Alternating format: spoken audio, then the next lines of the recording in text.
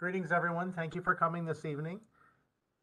Today, we're going to be talking about Peyronie's disease, and we're very fortunate to have two experts joining us. My name is Dr. Scott Lundy. I'll be moderating, and our two specialists here to discuss Peyronie's disease in detail are Dr. Peter Bayich. Dr. Bayich did his fellowship training with Dr. Larry Levine and focused specifically on Peyronie's disease and erectile dysfunction. He practices at the Cleveland Clinic main campus and at the Independence Family Health Center. Our other panelist this evening is Dr. Neil Parekh. He's also an expert in Peyronie's disease and erectile dysfunction and did a fellowship at Cleveland Clinic in these areas and in male infertility. And he primarily practices in the Akron, Fairlawn, and Medina offices. So what we're going to do this evening is discuss all aspects of Peyronie's disease, from how the disease forms and the consequences, as well as the medical and surgical treatments of this disease. So with that introduction, I'd like to turn it over to Dr. Bayich, who will begin our presentation this evening. All right. Thanks so much, everybody, for tuning in. I just wanted to apologize ahead of time for this gorgeous view that you'll see behind me for wrapping up our spring break here in Florida. So I know it's probably not exactly warm like this in Cleveland, which I'll soon find out tomorrow. So I'm going to talk a little bit about some background info for Peyronie's disease, which is a condition that's kind of near and dear to my heart. So what we're really talking about with Peyronie's disease is actually a deformity of the erect penis. And usually when we think about this condition, or when you might see it talked about in commercials and things like that, it's usually relating to a penile curvature. But there are other aspects of it that we'll get into. But basically what happens is scar tissue develops in the penis. We think probably in response to little microscopic injuries that might happen during regular sexual activity. And this is interestingly something that's quite common. It can affect up to 10% of men at some point in their life. And during the first 6 to 18 months of this condition, there's actually a chance that things can get worse. Actually, 90% of cases will either stay the same or get worse. Particularly beyond those first 18 months, it's very unlikely to get better on its own, which is unfortunately one of the challenges with this condition. It's really important, though, to realize that this does not lead to any kind of cancer or other health problems. This purely affects a man's ability to have sexual intercourse and also his own self-image, as the appearance of his penis may have changed. This condition is distinguished from curvature that's been present for a man's entire life. Some men are actually born with curvature that first typically becomes apparent around adolescence or their teenage years when they reach peak sexual maturity. That's actually a different condition. We call that congenital curvature, and that's kind of a different thing. But Peyronie's is something that's acquired later in life, most commonly in men in their 40s, 50s, or 60s. So as I mentioned, this is a scarring condition. It can cause curvature, it can cause shortening, it can cause a loss of girth. And that scar tissue that forms in this condition can interfere with erectile function, meaning it can cause ED, or erectile dysfunction. It can also lead to pain, difficulty with sexual intercourse. And as you see there in that image on the right, on the top surface of the penis, there's kind of a little line pointing to a scar, and the penis is kind of curving upwards. So if you imagine the penis as a balloon that's supposed to expand in length and girth, as that balloon expands, if there's scar tissue along the top surface of the penis, that surface is less elastic. So because it can't expand properly, the penis is going to curve in the direction of the scar tissue. So this is proposed to be a wound healing disorder, or basically an abnormal, over-exuberant scar tissue formation that happens probably in response to injury. Although 80% of guys that have this don't remember some specific event that led to it. That's just the leading hypothesis at this point. As I mentioned, because the scar is less stretchy, that surface of the penis doesn't expand and you get the curvature, as you see here in this picture on the right. So how does an erection work? Well, when a man gets aroused, meaning what happens up here when he gets turned on, signals are sent through the nerves of the penis that then become active. They stimulate all the way down in the penis arteries, basically muscles in the walls of arteries that then relax, opening those arteries further and letting more blood flow into the penis. This allows the penis to fill up with blood, And then once the pressure inside the penis becomes great enough, a series of valves actually close to help hold that blood in. From that pressure, that's basically what, and the closure of those valves, that's basically what allows us to maintain an erection. And then after climax, those valves open up and the erection goes down. Next slide. So the way that Peyronies can affect erectile dysfunction, and this is also a hypothesis, we don't necessarily know for sure, but this is kind of one of the leading schools of thought, that scar tissue actually prevents those valves from closing properly. So what you get is blood comes in and then comes right back out. We call that venous leak, and that can lead to either poorly maintained erections or incomplete erections. However, there is another link between Peyronies and ED, and that is the explanation for why this condition doesn't happen to men until usually their 50s or 60s, because that's also the time in life when the erections have a tendency to get weaker. So inadequate erections can sometimes predispose a man to injure his penis. It's more difficult to injure the erect penis when it's a 10 out of 10 rock hard erection. So a little bit of ED may predispose to the Peyronies, which then after you get it may further worsen the erectile dysfunction. Next slide. So as I mentioned, in the first 6 to 18 months of this condition, things are kind of evolving, okay? Either in response to some injury, or maybe we don't really have an explanation for it, but there's a lot of inflammation. And during that period of time, a man might experience pain with erections, or even just at rest without an erection. During this period of time, there's a potential for the deformity to actually get worse, okay? So when we refer to the active or acute phase, that's these first 6 to 18 months. Once the deformity has been unchanged for 6 months, the man then enters into what we call the stable or chronic phase. Usually during this phase, the pain typically resolves, although not 100% of the time. And typically the deformity at that point is not going to get any better. It's not going to get any worse, except under very rare circumstances. Next slide. Now, how can Peyronies affect a man's life? Well, primarily this affects his quality of life. It can have a negative impact on his sexual function, on his own body self-image, which are both very reasonable, reasons to come and get it checked out. It can also put strain on a man's relationship with his partner. Next slide. As far as for men that may not have this condition or maybe have a family history of it and they're worried about getting it themselves, how can we reduce our risk of this? Well, we want to try to improve our overall health and make healthy choices. For example, eating the right things, avoiding getting diabetes and high cholesterol and things that can lead to erectile dysfunction. Regular cardiovascular exercise where you're getting out of breath is going to help improve blood flow to the penis and strengthen erections. Losing weight is also important to help prevent ED. And really importantly here, quitting smoking if you are a smoker, because smoking is in and of itself a major risk factor for both Peyronie's disease and ED. For men that maybe already have some degree of erectile dysfunction, we want to try to strengthen the erections as much as possible to help prevent injury to the penis. So things like Viagra and Cialis, and for men who those medications may not work, there's a number of other options that we'll talk about today. Next slide. So how do we diagnose Peyronie's disease? Well, the most important part of it is hearing the history from the guy who thinks he may have it, okay? We do a basic evaluation, meaning obtaining a comprehensive sexual health history. We do a focused physical examination to check the penis and also testicles to look for any other abnormalities. And typically we recommend additional diagnostic testing. Now there's some variability from provider to provider. There's no hard and fast rule necessarily about how Peyronie's needs to be worked up, but most providers will incorporate either a penile injection to create an artificial erection to evaluate the deformity, or use some type of home photography. However, sometimes the home photography may not provide the most accurate representation of what's going on. There's also a test called a penile Doppler ultrasound, which I'll touch on in a minute. And then sometimes if there's erectile dysfunction present as well, we may consider some other testing and even blood work. So just to give you an idea of how Peyronie's disease might progress, this is all images from the same guy. This first image was how it started,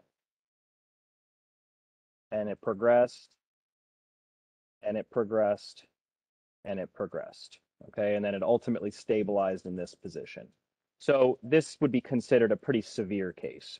These are two different guys here on the next slide. An upward curvature of almost 90 degrees in the image on the left. The guy on the right here has what looks like an up and to the left curvature along with a little twist of the penis. And you also see that there's some difference in the girth here where the middle of the shaft looks thinner than the end. So the Peyronie scar can limit the expansion both in length and girth. So there's a number of different ways that the penis can be affected. Next slide. So penile Doppler ultrasound is a test that's done in the office. And basically it lets us evaluate the scar using ultrasound. What it can tell us is whether there are calcifications inside the scar tissue, which is kind of like bone formation that can actually happen in the scar. That happens in about 1 in 3 men. And there's some thought that calcified scar tissue may be less likely to respond to certain treatments, like, for example, the Xiaflex, which we're going to talk about a little bit later. This also gives us an opportunity during this test to give a medicine directly into the penis that creates an erection so that we can assess the deformity in 3 dimensions. And then during that test with the erection, we can actually measure the blood flow. We can measure how much blood is coming in and whether there's any blood leaking out. So for men that have some ED related to this, we can try to figure out, is it more related to his diabetes or is it more related to the Peyronie's disease? And this helps us kind of develop a treatment plan. Now, like I said, this is an optional test. It doesn't always change what we're going to recommend, but it's just something to be aware of. Next slide. So when it comes to treatment for Peyronie's disease, we want to make sure that you know all the different options that are available. There's kind of always something new on the horizon, and even in the last 10 years, there's been some new treatments that have come out. So we want to present all those options, and then through a shared decision-making approach, kind of engaging you, the patient, figure out what solution might be best for you, because there's not one hammer for every nail. So Dr. Park is now going to get into the non-surgical treatment options for Peyronie's disease, and then I'll come back with some surgical options. Thanks, Dr. Bayach. I'm Dr. Park. I'm going to share some of the non-surgical treatment options that we have for Peyronie's disease. Next slide. So as we already touched on, there are 2 phases, the active phase and the stable phase. So when patients come in during that acute or active phase, which is the first 6 to 18 months, we're trying to prevent worsening of the curvature. The treatments that we have during the active phase aren't trying to necessarily fix the condition because we really advise against any sort of aggressive surgeries or procedures during the active phase because things can continue to change.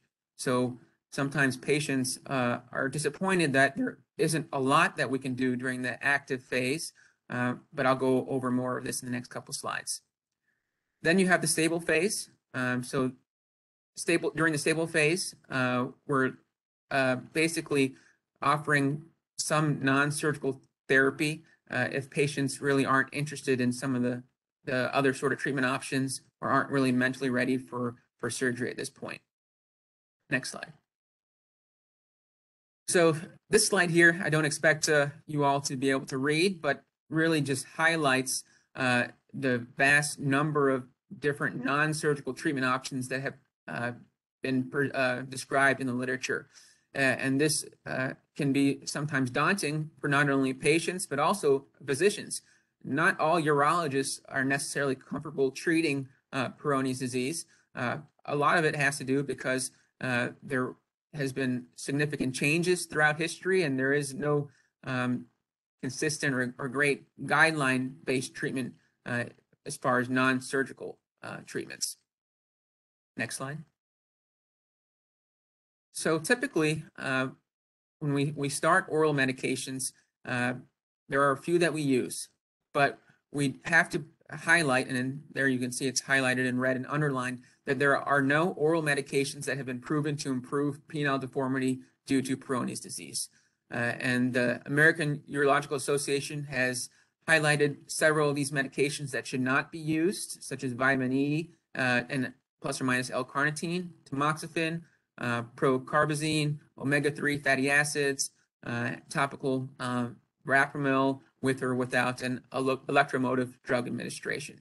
So while I don't see many patients coming to me having been put on these medications, that's just something important to note.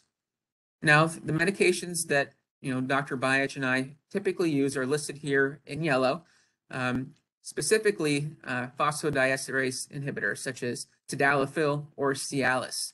The daily Cialis comes in a 5 milligram dose, and there are animal studies that have shown it to prevent some degree of scarring. So we typically put patients on Cialis daily during this active or acute phase to help prevent progression. And I think, that's something that most urologists are comfortable prescribing, but not all patients are offered this therapy because there really, again, isn't great guideline evidence to say that it helps. But anecdotally, I have seen patients come back after a 3-month trial of Cialis saying that the curvature is slightly improved or the curvature hasn't worsened, and that's really the goal during the acute phase. Next slide. So here's a fairly newer treatment modality, penile traction therapy, specifically the Restorex. This is the first FDA-approved device to be used for this condition.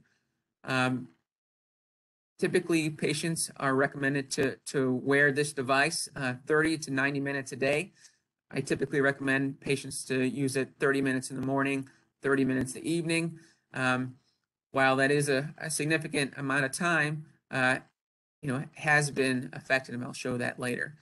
It's also been shown to treat length loss that we see after ED and after prostate surgery. Most men don't realize that after prostate surgery, they will definitely or likely lose some of that penile length. And for every year that patients suffer from ED or impotence, they continue to lose length, a half centimeter to a centimeter, and this has been shown to help treat that. Unfortunately, this is not rarely covered by insurance and is roughly $500 on their website. But this is a nice non-surgical, non-medical treatment that is an option for a lot of guys. And, I give almost all patients a brochure about this device when they come to see me for Peyronie's disease. Next slide. So the goals of traction therapy is to, 1, recover lost length, as that is something that most patients will mention in the office. Once they develop the scar tissue or feel the plaque, they will also report some loss of length. It has been also shown to reduce curvature, an average of 20%, and can stop progression of the deformity during that active or acute phase. Also, it's a nice option to avoid surgery if that's what a patient prefers, and it may also help with any future surgery if that is ultimately the path the patient goes on. So this slide just shows the length improvement after 6 months of using this device, and you can see the length improved by an average of 2 centimeters at 6 months. The other non-surgical treatment that we have is XIAFLEX. So this was the first FDA-approved treatment that we had for Peyronie's disease, and this was back in 2013. Many patients may come into the office familiar with this medication, as there is a lot of advertising around it. And the way it works is it's basically a medication that's injected into the scar tissue, which then dissolves that scar tissue. Now, it does not differentiate between healthy and diseased tissue, so there are some risks with it. But it is an option for men in the stable phase. So that's after the plaque or the curvature has been stable for 6 months. And also the plaque should be palpable. So when we examine you in the office, we should be able to feel the scar tissue. That way we know where to inject the medication. At a minimum, the curvature should be at least 30 degrees, but no more than 90 degrees. The curvature can be dorsal or upwards towards the head or to the side, but it should not, or it's not FDA approved or indicated when the curve is ventral or pointed downwards towards the ground, or with what we call an hourglass deformity. If you remember the last picture Dr. Bayat showed where there was thinning of the penis, that's what we consider an hourglass deformity. Now, patients, if they elect this treatment, should have good erections, with or without assistance of, Viagra or Cialis, but it's also less effective in men that have calcifications, and those calcifications can be picked up on the penile duplex ultrasound or on physical exam. Next slide. So here are the risks. Obviously, these aren't all of them, but these are the ones that we should be aware about. Most commonly is the bruising. Most men will have some bruising and ecchymosis of the penile shaft. While it can be look worrisome, it's very common, and in most cases after Xiaflex injection. You will also have some swelling that typically is temporary. It is a needle into the penis, so I'm pretty upfront with patients. It is uncomfortable to receive the injection in the office, but it is temporary. The most worrisome risk would be rupture of the penile tissue or penile fracture. Now, this is less than 1%.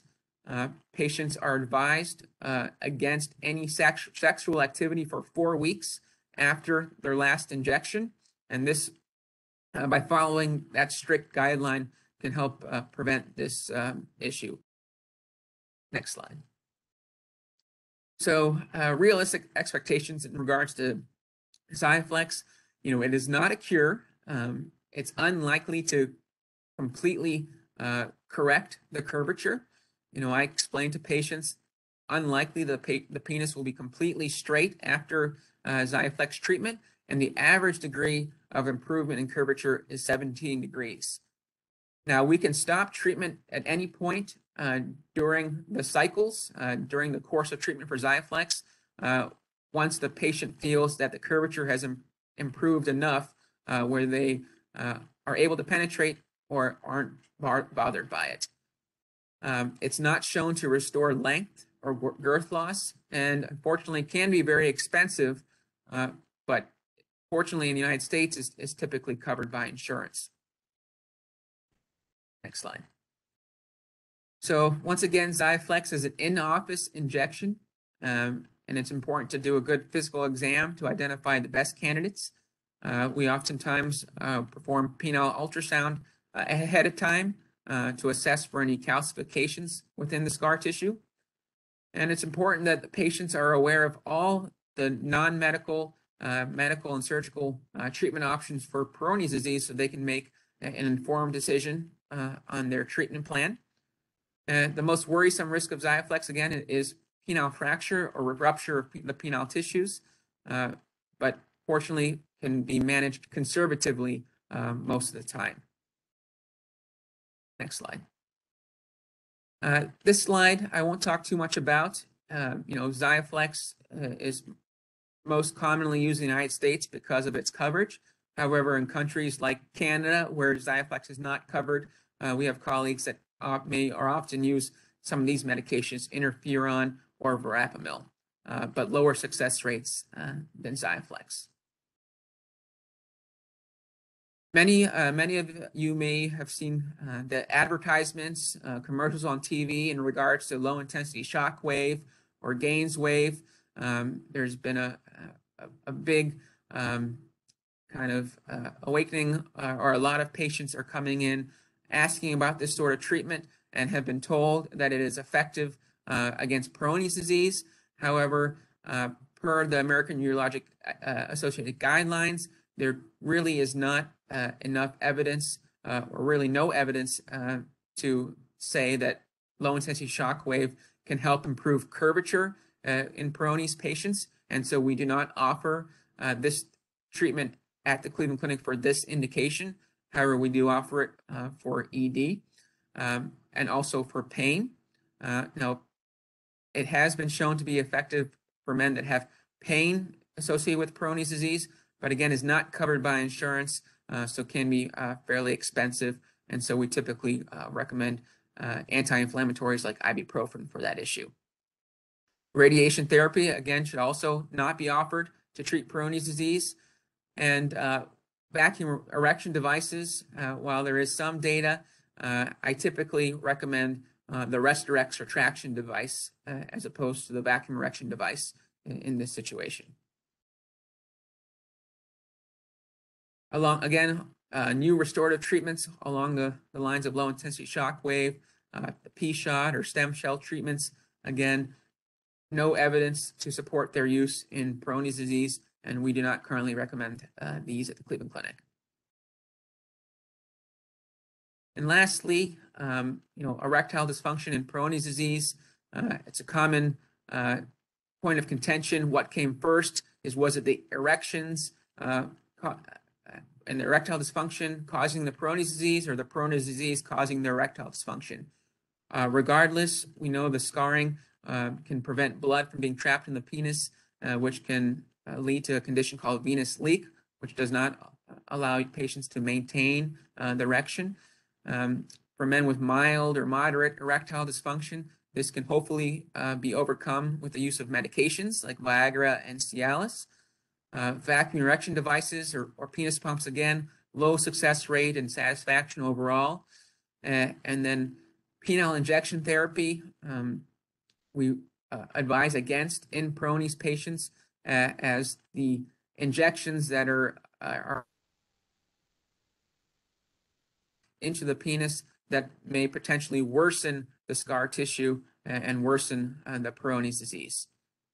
And lastly, surgery with the penile implant, with Dr. Biach will also discuss, is for men with severe ED who fail medications.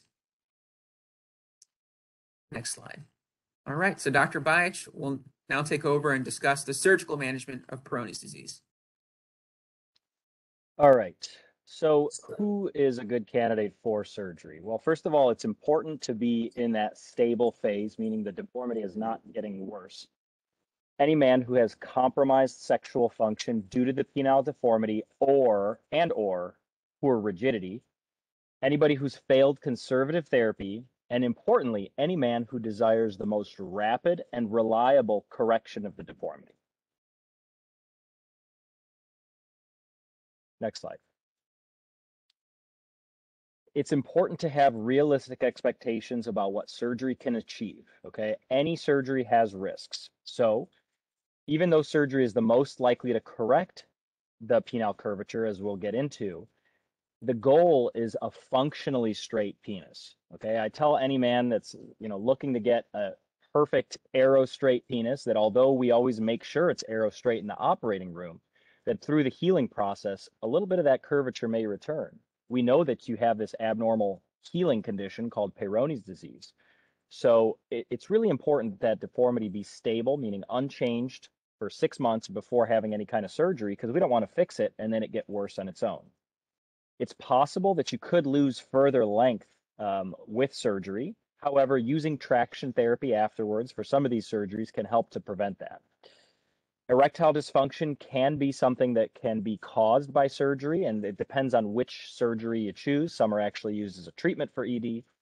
In general, for men that don't also have an ED treatment at the same time, new erectile dysfunction can happen in about 5% of men for one surgery, and as we'll talk about, a higher rate for another type.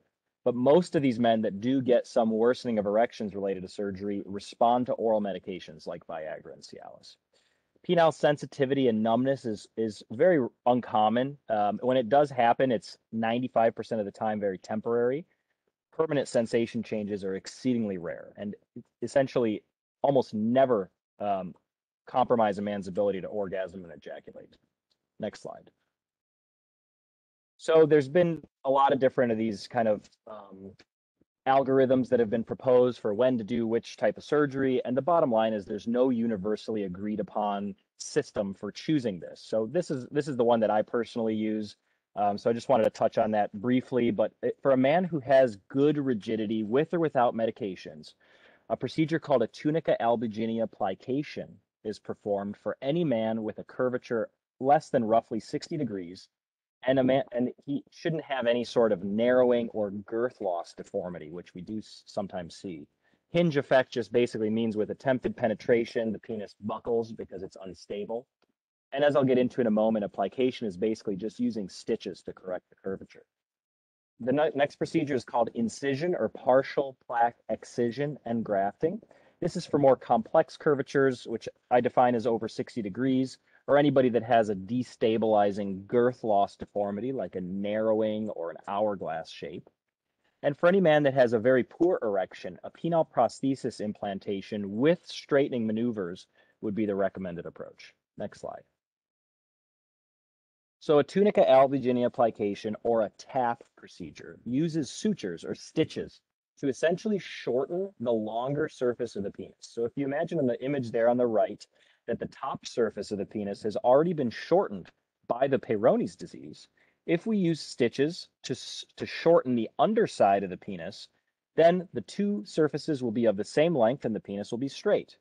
There's a lot of different techniques that have been proposed, but as you might imagine, one of the risks is that you could lose length. So it's important that the man have adequate penile length. Next slide.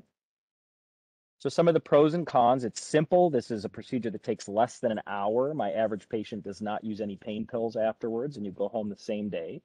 It's minimally invasive. The risk of erectile dysfunction from this procedure is less than 5%. The risks are that you could lose further length beyond what you've already lost. And it's really only best for the less severe curvatures. If you were a very severe deformity or if you had that hourglass type shape, it may not be the best solution. Next slide. Now, the next procedure is called plaque incision or partial excision and grafting. Okay, so two variations of what's really the same procedure. We call it either a pig or a peg. What we do is we actually cut the scar tissue to release it, thereby allowing that shortened surface of the penis to expand and restore closer to its natural length.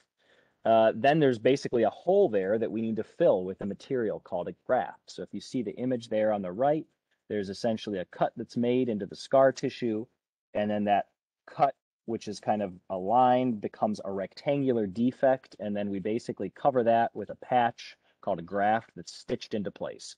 Now, this isn't something you would see from the surface of your penis. This is done through a circumcision type approach. So all of this, as well as the stitches in the prior procedure, are all under the skin. So looking at you from the outside, you wouldn't know you had anything like this done.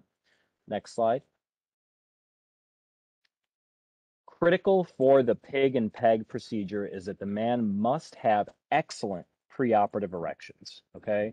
And we'll get into why that is in a moment. This procedure is the best opportunity to correct very severe curvature, very severe length loss, or severe girth loss, like an hourglass deformity. It's probably best for men who have extensive plaque calcifications, and for men, like I said, that have severe length loss, because it's the least likely procedure to result in further length loss. It can potentially even improve length compared to where the man is when he first comes to see us, and that's with or without the use of the traction therapy device afterwards. Next slide. So here's an example of a man that had a 120-degree upward curvature with an hourglass deformity. There in the middle of the shaft, it was narrowed down all the way around, and he underwent a peg procedure. Next slide. And this is him about 2 years post-op with complete correction of the curvature and that hourglass shape as well. Next slide. So what are the risks of this approach? The risks, numbers 1 through 10, are that there's a chance of diminishing the rigidity, meaning worsened erection hardness. 30% of men who undergo this procedure get some degree of erectile dysfunction. However, the vast majority of those guys do just fine with a Viagra or a Cialis, okay? The other risks are that there may not be a complete correction of the curvature. Like I said, although we make the penis arrow straight in the operating room, we cannot predict the healing process, and some amount of that curvature may come back. There's always a chance of losing further length because, like I said, if you have Peyronies, we can't predict your healing. But like I said, this is the least likely procedure to result in further length loss. And then because we have to typically lift up some of the nerves and arteries on the top surface of the penis to cut the scar tissue underneath, there's a chance of diminished sensation or hypersensitivity that, like I said before, is generally very temporary, usually a few weeks, if at all. Very rare that it would last longer than that. Next slide. Now, the last surgical procedure that I'll talk about is something called a penile implant or a penile prosthesis with straightening maneuvers. This is for when a man does not have adequate erections or he's very high risk for developing erectile dysfunction with some of these other procedures that we just discussed. For example, a man with very poorly controlled diabetes is very likely to get worsening of erections, even if he didn't have Peyronie's disease. So a penile implant is actually the oldest treatment that we have for ED, okay? And it's used most commonly in men just that have erectile dysfunction who don't respond to other treatments. It's been around since the 1970s, and it has the highest satisfaction rate of any treatment option for erectile dysfunction. And essentially the way the implant works is it allows a man to get rigid. As far as the Peyronie's disease goes, it'll straighten some of the curvature just by itself. Or at the same time as the implant is put in, the penis can actually be bent in the direction opposite the curvature. And we call that modeling. And then if that isn't enough to correct the deformity, another option is to perform that pig or peg procedure where we actually cut the scar tissue over top of the implant, thereby correcting the deformity, maximizing length and girth in that area that's been shortened by the scar, and also providing 100% reliable erection on demand when you want it with the implant. Next slide.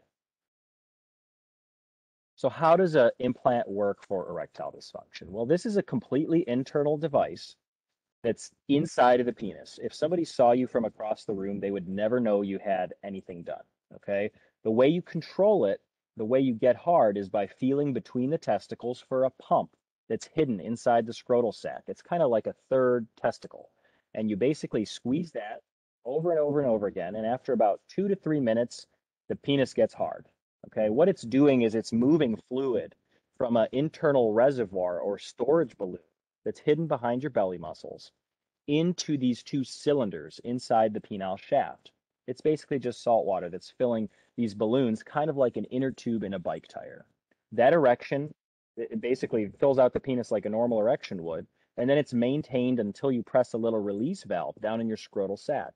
That'll allow the fluid to come out of the cylinders, the penis gets soft, and it pushes that fluid back into that same storage balloon behind the belly muscles. This is a 1-hour outpatient procedure. You're completely asleep and numbed up for it. And once again, similar to the other procedure, my average patient for this doesn't use any pain pills. As far as how effective are these implants for the treatment of erectile dysfunction specifically, 98% of men report that their erections are either excellent or satisfactory. And after 7 years, 94% of these are still in use and free from any kind of revision surgery. They're meant to last for life. I tell guys they have roughly a 15 to 20-year life expectancy. Some men may have to have them replaced, but that's pretty uncommon, less than 15% within the first 10 years. Next slide. So here on the right, you see the implant inside of the body. There's inside the penile shaft, you see one of the cylinders there. It's connected to this pump down in the scrotal sac. That the bottom is what you squeeze to get hard, and then that little button on the top is what you squeeze to get soft. And then when you're not hard, the fluid is stored in that storage balloon towards the top of the graphic that's hidden behind the belly muscles. And if you look at the image on the left from the outside, you would never know that that man had that implant inside of there. Next slide. So what are the benefits? It's the only permanent solution for ED.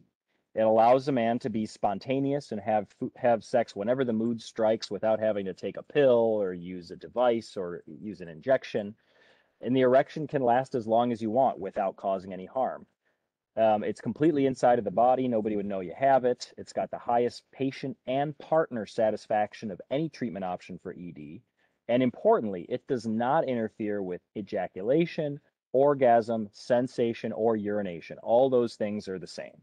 We've been using these for over 50 years, and there's 30,000 of these implanted every year in the United States. Next slide. Insurance covers this, okay? It's the only treatment option essentially for ED that's covered. And that includes Medicare and Ohio Medicaid and most private insurance companies. However, we always make sure that it's covered before doing any kind of surgical procedure. And then unlike pills and injections, once you have the implant, there's no recurring cost. Next slide. This is a surgical procedure, so there are some risks, okay? First of all, you wouldn't get spontaneous erections, meaning if you got turned on up here, nothing would happen in the penis unless you pumped the device up, okay? If you ever, for some reason, wanted to get the device removed, it's not like you can go back to Viagra at that point. Most guys who are going for an implant, Viagra's already not working, so that's usually not a concern.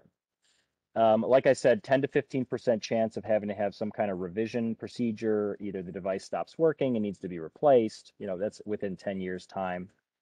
Short-term pain is variable. Everybody is a little bit different. Some guys have no pain at all. We use a variety of medications, like anti-inflammatories and things like that to help prevent pain, and using a lot of nerve blocks as well. Most patients, like I said, use between 0 and 5 prescription pain pills. As far as length change afterwards, there is a risk of losing further length with the implant procedure, but that's typically less than half an inch. If you were also having, let's say, a plaque incision and grafting at the same time, that would give you the least likelihood of losing further length and even potentially restore some of the length that you've lost due to Peyronies. The risk of infection is very important. That risk ranges from 1 to 3%. If there's an infection, just like a knee replacement, we've got to take it out, okay? We give antibiotics before, during, and after to help prevent that. There's also always a risk that some of that curvature may return. That's typically less than 20 degrees. Next slide. So in conclusion, the preoperative assessment and that initial evaluation is really important to help you determine what the best treatment options for you might be. Non-surgical therapies are great, but if you're looking for a straight penis, that's typically when you're thinking about surgery, okay? Like I said, surgery is most likely to correct the deformity. If the erections are good, you're a candidate for a plication or a grafting procedure, and if the erections are weak, you may be better served with a penile implant.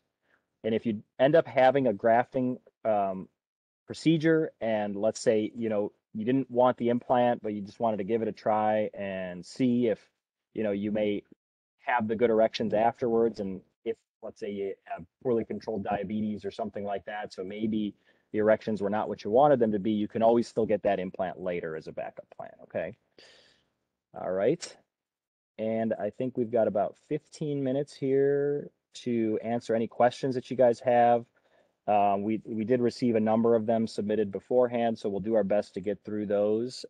If anybody is interested in setting up an appointment either with one of us or one of our other Peyronies disease specialists, just call that number, and we could try to find somebody who is near wherever you live or in a reasonable place that you might be able to drive through. Thanks a lot. Great. Thank you so much, Dr. Bayach and Dr. Park, for your time and for your expertise. That was fantastic. We do have a couple of previously submitted questions as well as a couple in the chat box here, and so we'll try and get to as many as we can. The first question from the chat box from today that I'll ask Dr. Park and Dr. Bayach: is traction therapy effective in the stable phase of Peyronie's disease? Yes, that's a great question. While during the talk I was primarily focusing during the active phase, I do oftentimes, or it is used in the stable phase as well. Many men don't necessarily come in during the active phase. A lot of guys have waited, put it off. They come in 2 years later, 18 months later when things are stable, but it's still a reasonable option, and the data shows that it is still able to improve the degree of curvature in the stable phase.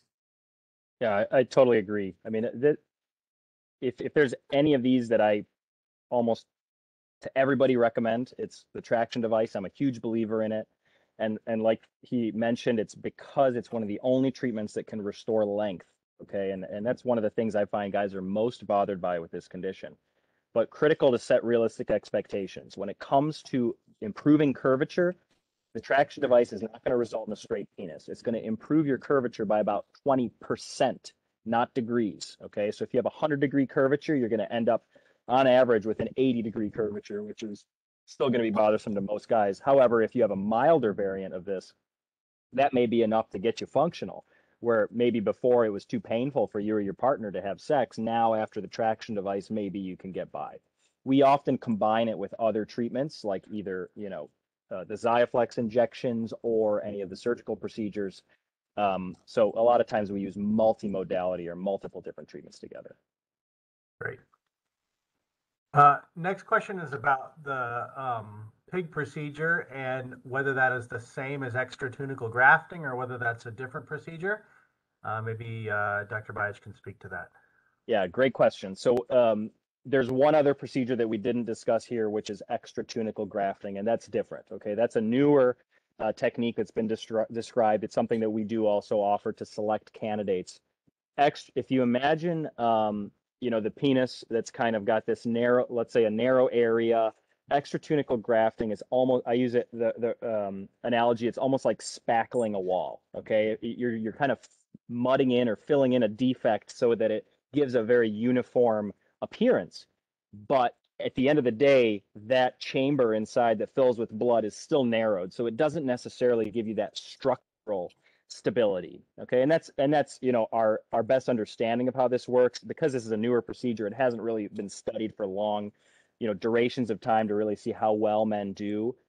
There's less risk with that procedure to the erection. So that's when we do offer it to guys that we don't think would be a good candidate for the PIG or PEG procedure. But the difference with the PIG or PEG is really that we're cutting that scar tissue to release it and then filling in that gap with a graft. Okay. So I hope that answers your question, but I'd be happy to discuss that further if there are any other questions about it.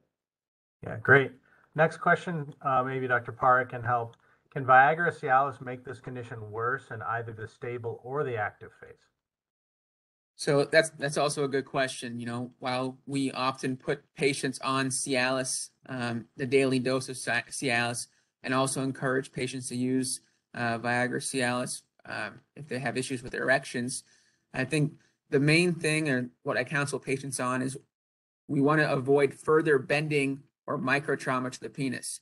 So if the erection is not rigid enough, that allows for a little bit more, potentially more bend in the penis. So with particular sexual positions, with the woman on top, or with manual stimulation, with bending of the penis, that's more than likely than anything else to worsen the condition.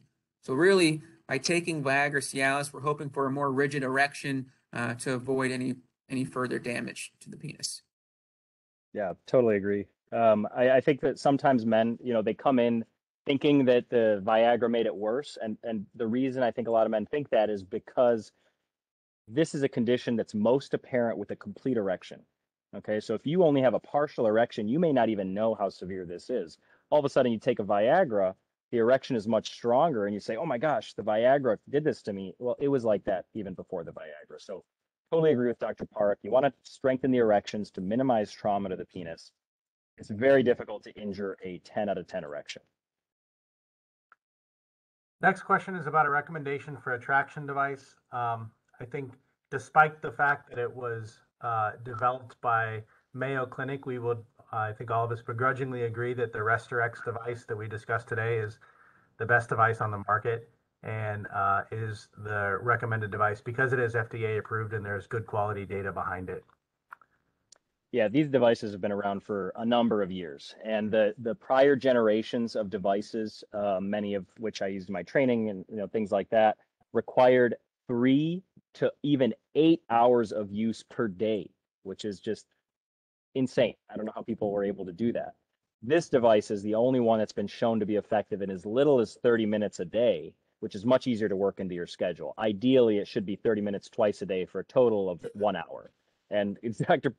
Lundy brought up a good point. We have no sort of financial relationship with them whatsoever. It truly is the best device that's available.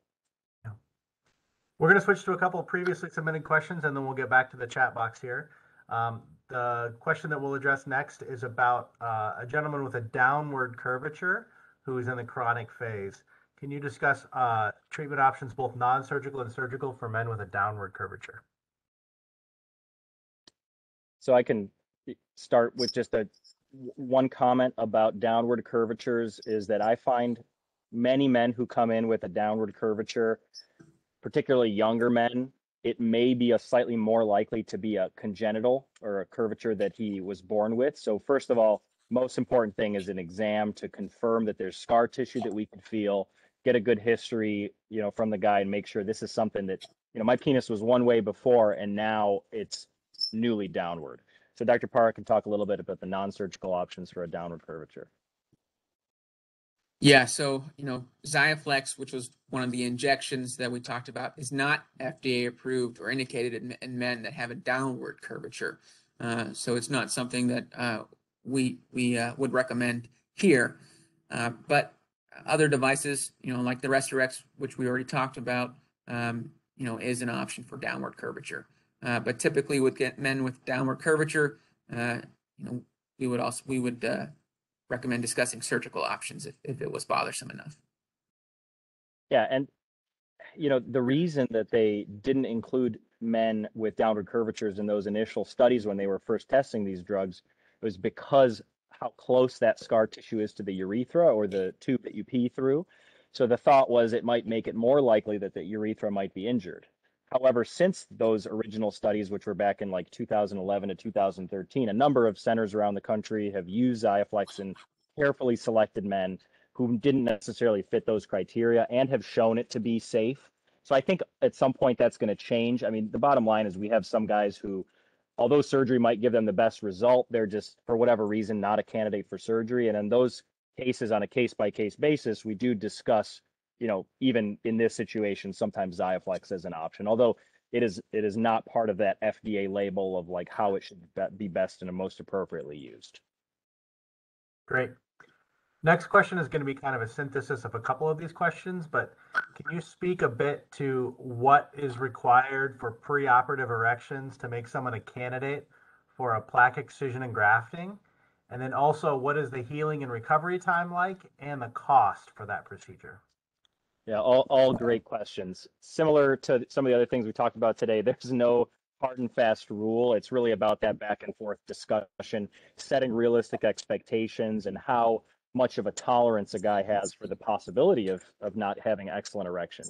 I mean, I've offered that procedure to guys, who adamantly wanted to try that before an implant, even though we both knew that it was a very low likelihood of success. So in general, the guys who are the best candidates for the PIG or PEG procedure, I usually say are guys who get an erection that is definitely sufficient for penetration, either with or without an oral medication, assuming the penis were straight. Okay, so I always tell guys, imagine the hardness. If the penis were straight, would it be hard enough for sex? And if the answer is yes, then they're probably a reasonable candidate for it.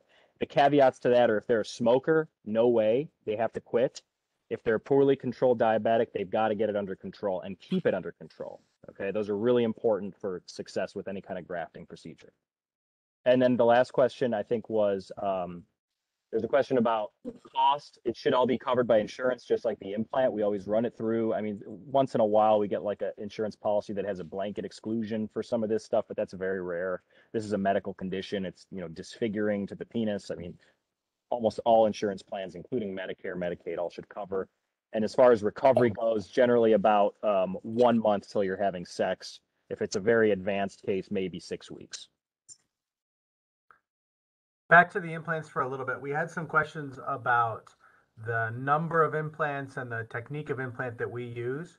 Can you guys speak a little bit about the volume of implants that Cleveland Clinic performs and what particular maneuvers do you perform to reduce the rate of things like infection? Sure. Yeah, I think we could probably both touch on this as we do things a little bit differently, but just as an overall view over, our whole practice at Cleveland Clinic. I mean, we've got a number of people doing implants. I don't have the numbers in front of me, but I would estimate somewhere in the range of 300 to 500 implants a year within our group. As far as my own way that I do it, as far as infection prevention, I think a lot of this we all do the same. Antibiotics beforehand in the or in the preoperative area, antibiotics during, antibiotics after. Okay. And a ton of antibiotic irrigation during the procedure. There's a number of different approaches that can be used as far as through the scrotum, above the penis, or even through a circumcision approach, and that's really for me a case-by-case basis. Dr. Park?